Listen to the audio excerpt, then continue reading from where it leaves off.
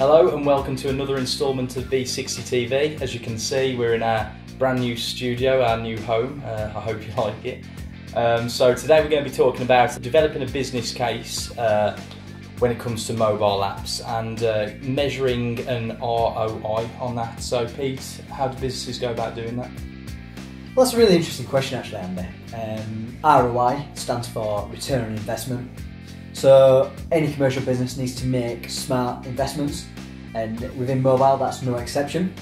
And so the level of which the return on said investment is measured is very, very important. There's a number of factors that we go through when developing apps. The very first question is, well, what's the aim of this app? Why do you need an app? Once you've got an aim, you can very quickly develop objectives, and these can be quantified into what we often call key performance indicators, or KPIs.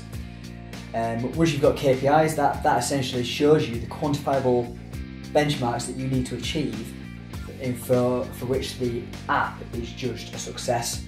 Now that success can sometimes be monetary, it can sometimes be efficiency, it can sometimes be savings, and that in turn is what is coined as return on investment. Now then, actually calculating return on investment can sometimes be quite difficult.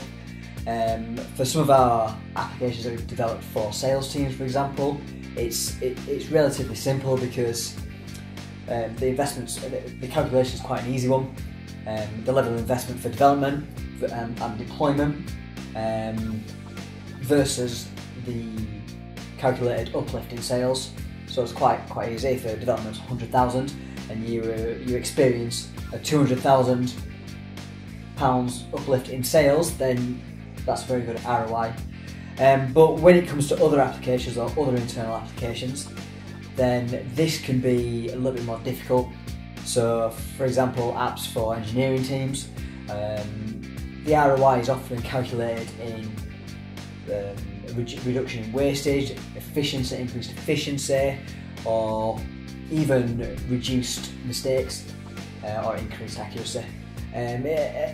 All of which are very, very common ROI measurements, but the key is identifying quantifiable key performance indicators, and these all come from your objectives.